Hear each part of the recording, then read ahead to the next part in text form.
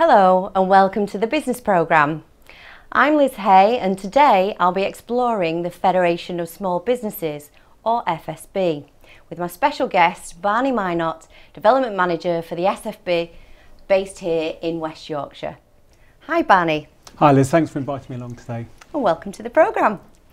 Now most of us who either run businesses or are familiar with the small business sector will have encountered the Federation for Small Businesses. But for those who haven't or are starting out in business for the first time, can you briefly explain your role and how you serve the business community? Yeah, as the name suggests, the Federation for Small Businesses is a membership organisation for small businesses, and by small we're talking about from a sole trader all the way up to 250 employees. And the Federation of Small Businesses helps our members by providing them with services such as cheap insurance, a 24-hour legal hotline, HR support, all the documents you need to run a business. But more importantly than that, we're also the voice for small businesses, and this is really important because you might not know it, but 99% of all businesses in this country are small or medium-sized businesses, and too often they don't get their voice heard by government and local councillors. And so we're here to put the voice of small businesses to them and let them know exactly the sorts of things they need to do to help small businesses. And that's really important. You know, half the people employed in the private sector are in small businesses. They need to get this support. So we're there for them. We're always very open to members. And what's really crucial as well is that we take pride in being member-led. We're an entirely member-led organisation, from our chairman, who is elected by the members, all the way down to the local activists working here in Huddersfield, Dewsbury, Cleckheaton, all across Kirklees, to try and make sure that small businesses are heard where they need to be heard.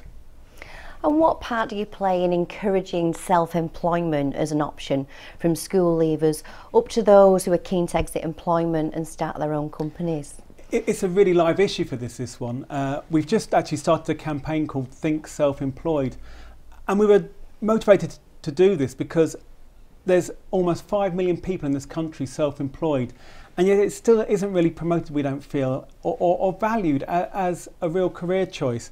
Young people don't, often they'll get told to, look at working for organisations, whether that's in the private sector or public sector, but very rarely do they get that advice to go out and set up their own business. So we've done this campaign. We've just launched it a couple of weeks ago, and the aim is to try and get people to really think of self-employment as something they can do, and also to value self-employment, give it the real value it deserves. Because if you are self-employed, you don't get the same rights always as those who are employed. So you won't get the same paternity rights, or you won't get the same pension support, which is really important, obviously, to make sure we can all retire when we want with the money we need. And also things like universal credit, which the government's introduced. It really doesn't work for self-employment where your income can fluctuate week by week, month by month. So we need to get that sorted.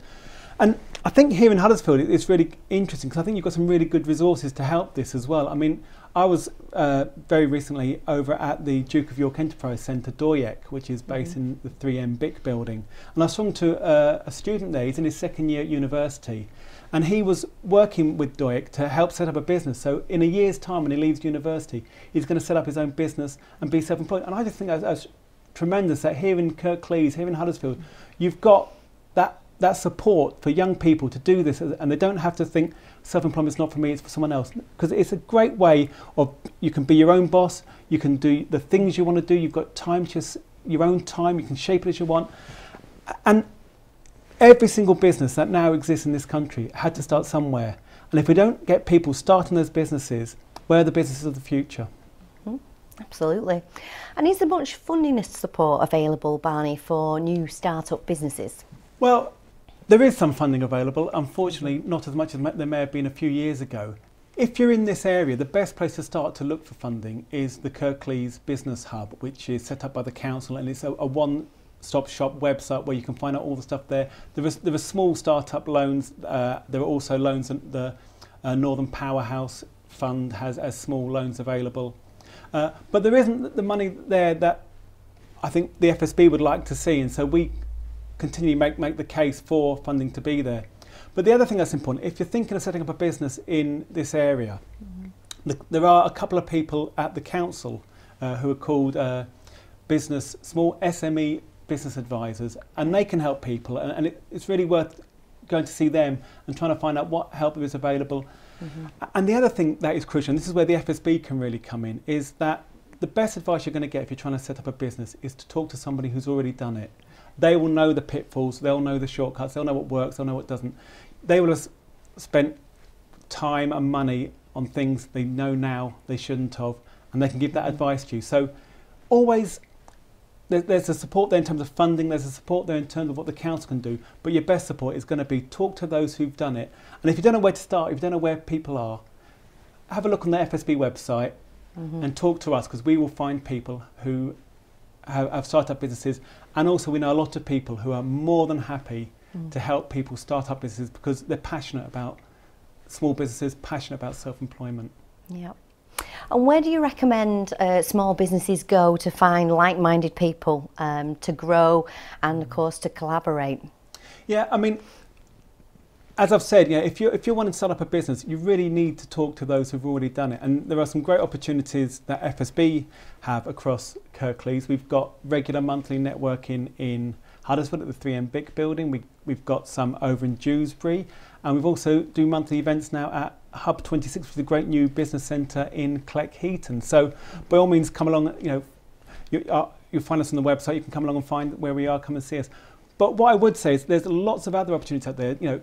I'm quite happy for people to go to other organisations' events. Sure. There's some brilliant things out there.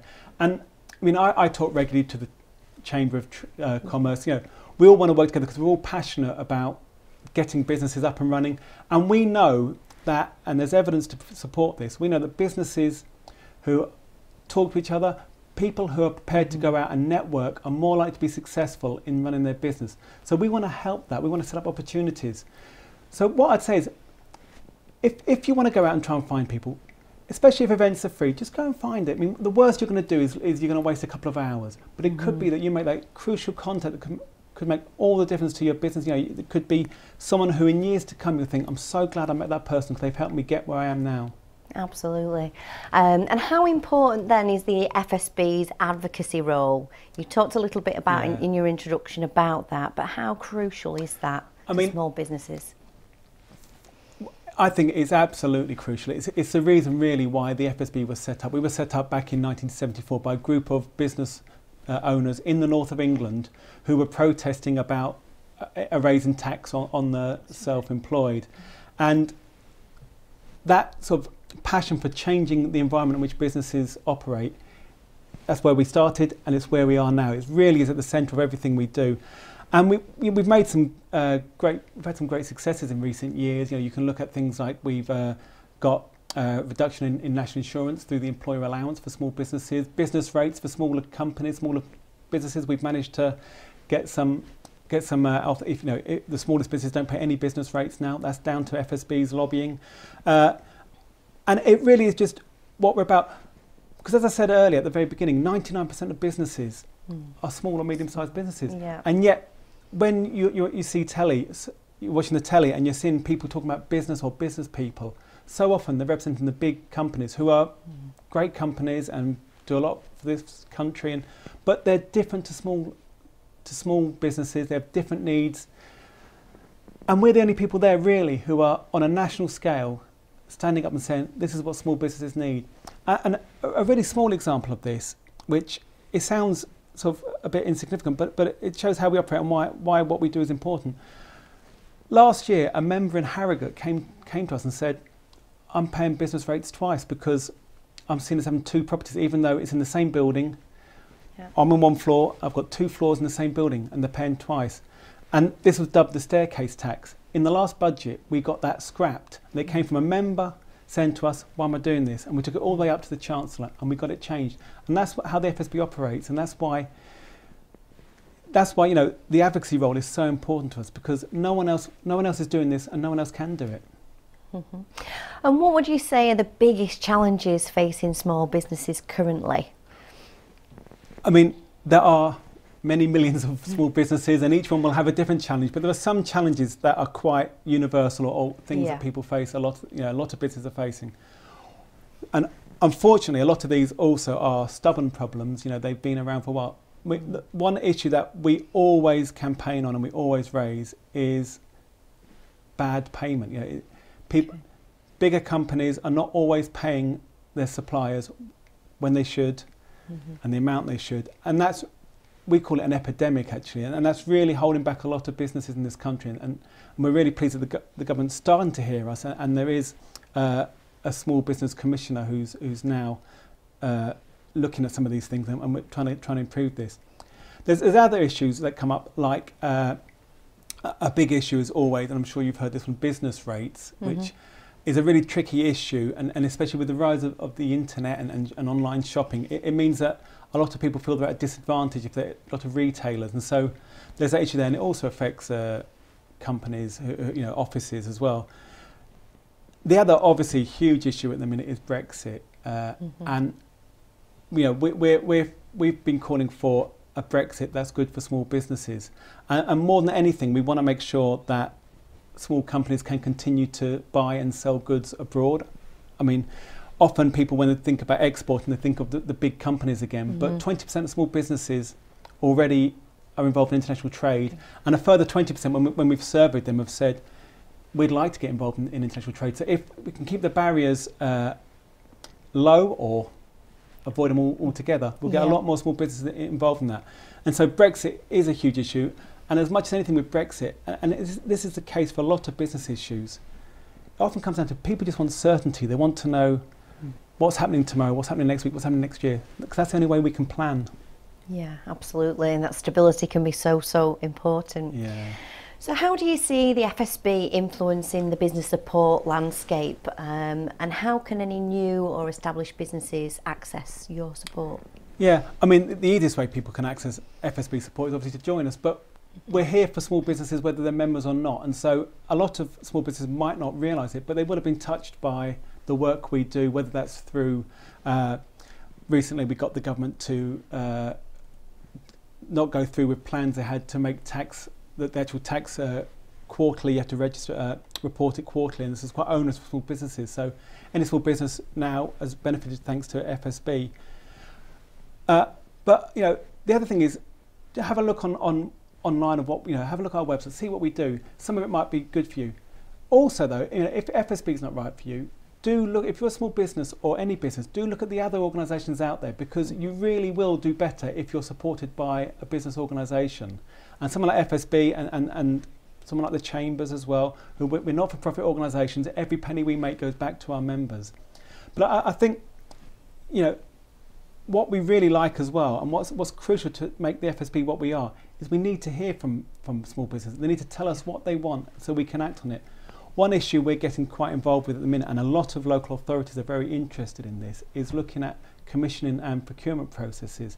And in particular, they're looking at how they can procure more services and goods locally, because we know that's the way of keeping money within the local economy, creates wealth, creates jobs. And in somewhere like Kirklees, that's crucial. So we're actually beginning to talk to the local authority about that, and we're really excited about that, because we think that can really bring huge benefits to small businesses, and hopefully some of them will be our members, but actually just bringing this benefit to businesses and the communities they serve is really important to us.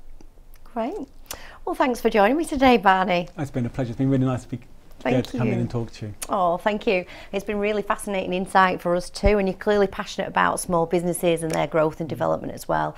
And thank you for talking to us a bit more about the role that you play as the FSB in the small business community. That's great. Thanks a lot. Thank you. Now that's all we have time for on today's show, but do join me again next week on the Business Programme.